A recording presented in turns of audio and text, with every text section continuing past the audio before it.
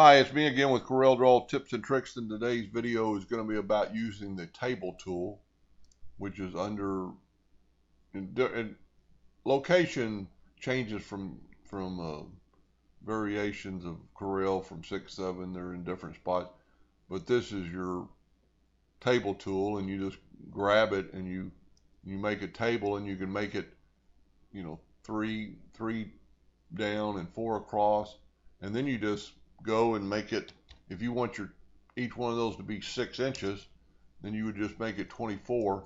And for some reason, my computer will add like a 3,000, and we want them 2 inches tall, so we're gonna make them 6 by 24. So that gives us or 24 by 6. So that gives us a 2 by 6 tab.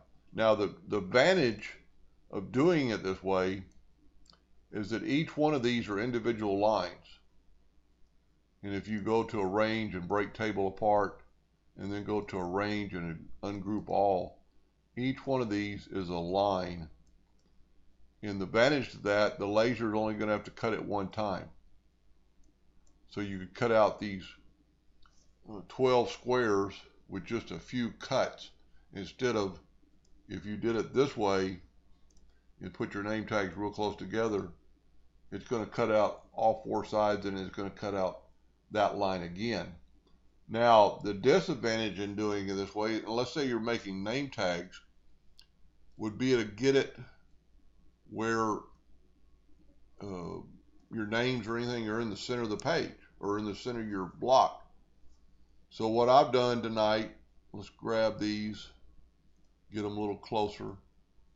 I just made up 3 names, and we're going to zoom in here a little bit. So this box is my 6 inch by 2. I'm going to hit P on the keyboard. I'm going to select Bill Smith. I'm going to lasso it all, and I've got my snap to object on board. Snap to, so it'll snap right to it. Go to green P, box P, and you might be a little bit confused, but we'll just put it here.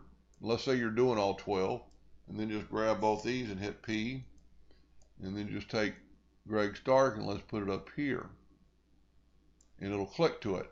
Now what I did to get rid of my individual boxes, let's set our nudge factor on, let's say 9 inches, and I put a tab here. So if you had them all filled up, you wouldn't be able to grab, you wouldn't know which one you're grabbing. But if you put a tab here and go down 9 inches, and then just delete these boxes,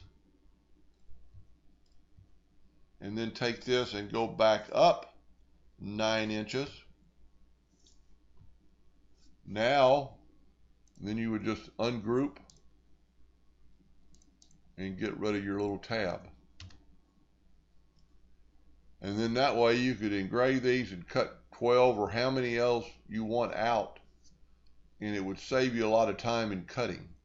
Now, normally on a name tag I would want rounded edges, so I don't know if this would really work for a name tag, but it might be you're making labels for doors or cabinets that don't need rounded corners. This would work perfectly and save you a lot of cut time.